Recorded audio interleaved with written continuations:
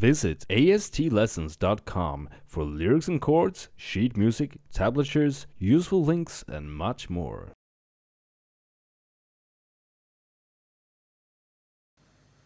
Hi, so I'm Robert from AST Lessons. Today I'm going to show you how to play Love Don't Live Here Anymore with Sitting Color, which is written by Miles Gregory and originally performed by Rolls-Royce. The main focus will be the MySpace Transmission version, but I will also include a few things from the Sonic Session version. The key is C minor on the first, E minor on the second, and the tempo varies from 60 to 65. For more information, free papers, timestamps, etc., just read the description.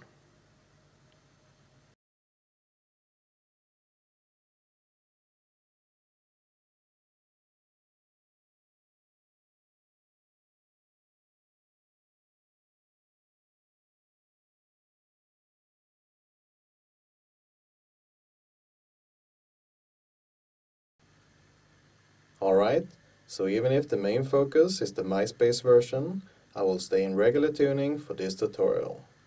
The reason for this is simply that most of you will have your guitars in E tuning when watching this. So if you want to play with the same tuning as the Sonic Sessions, just skip to part 4.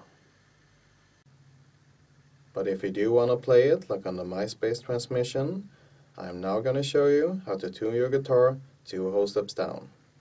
And then you can just go back to this part after you learn the song. Okay, so the E string is tuned down to C.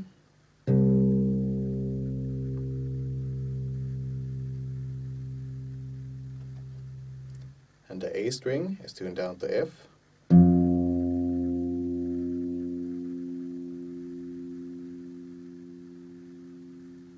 And the D string is tuned down to B flat.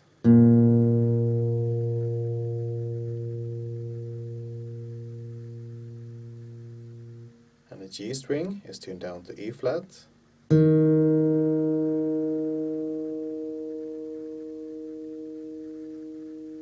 And the B string is tuned down to G.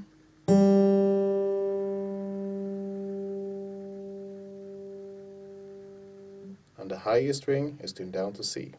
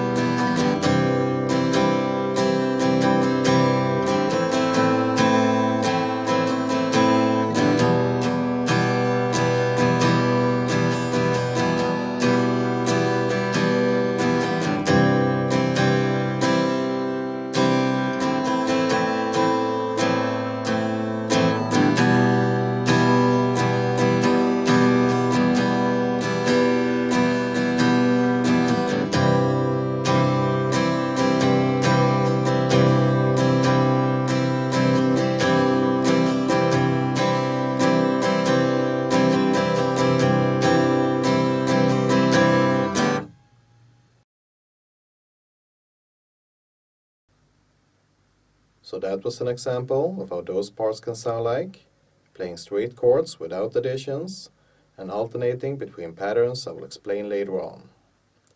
The LC paper for this song is written according to the MySpace version, and on the LC Plus paper, which looks like this, I've also added numbers after the chord names, telling you how many beats each is played for. As on most of my tutorials, I will use this paper on the slower demonstration. And now to the 3 chords, starting with E minor. I prefer to use this fingering.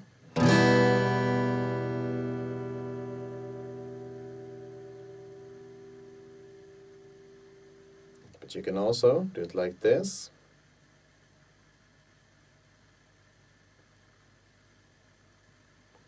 Next we have a C with a G bass note, which I prefer to do like this. But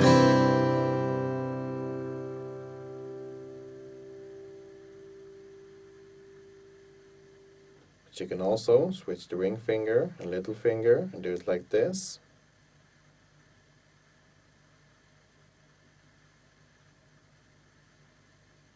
and last chord is A minor.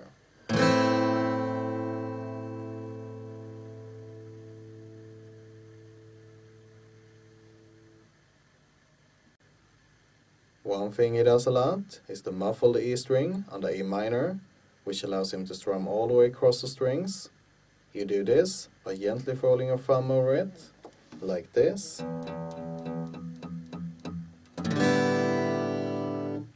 But since the E is in the A minor triad, it will sound okay if you don't want to, although you should at least try not to hit it. And then I also heard him replace the C/G in the first round of the intro with the variation of C, like this.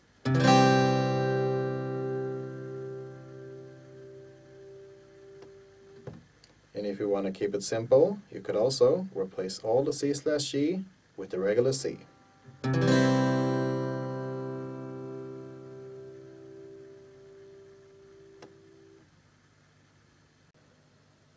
And now on to the strumming. I'm going to show you 8 patterns he uses, and then you can decide which to use and when to use them. If you want to keep it simple, just choose 1 or 2 and stick to those. Okay, so this is how you read them. To be clear, he doesn't really play all the strings on all the strums, and he also accentuates some, but I decided to write it like this anyway, to not make it too complex. One thing you should keep in mind is that he often uses the last up strum to change chord like this.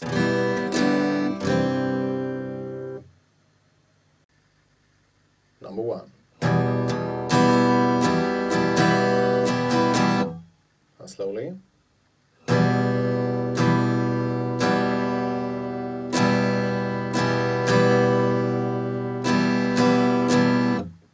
Number 2.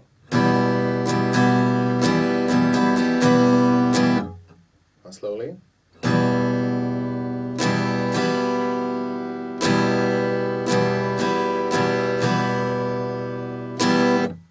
Number 3.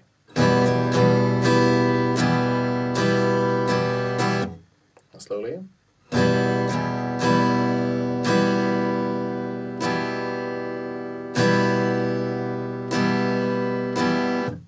Number 4.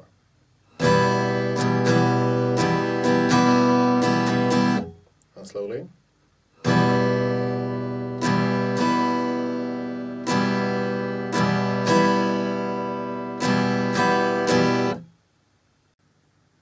Number 5.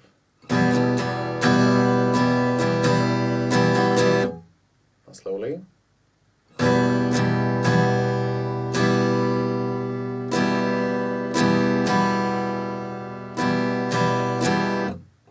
Number 6.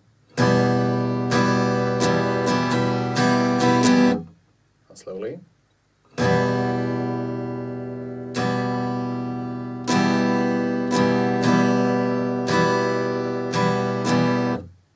Number 7.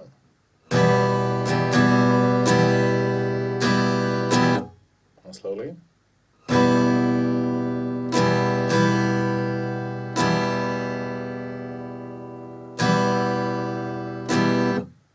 Number 8.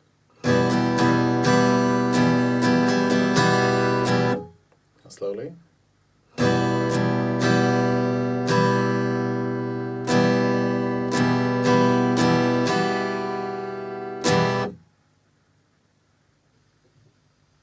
So in the faster demonstration, I arranged the patterns as an example, but still did it depending on what I think sounds good. Now for the slower demonstration, I will play them in numerical order, more like a showcase.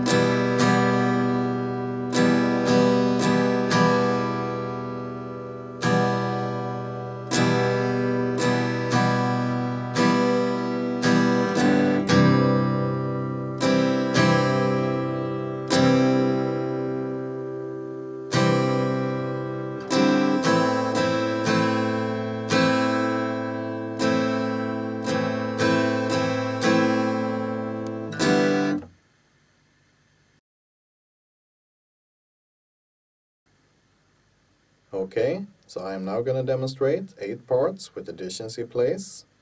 The first 6 are from the MySpace Transmissions, and the last 2 are from the Sonic Sessions. I will play them one by one, first fast and then slow, and after that I will also show you an example of where he plays it. All this is of course available on the T paper on the website.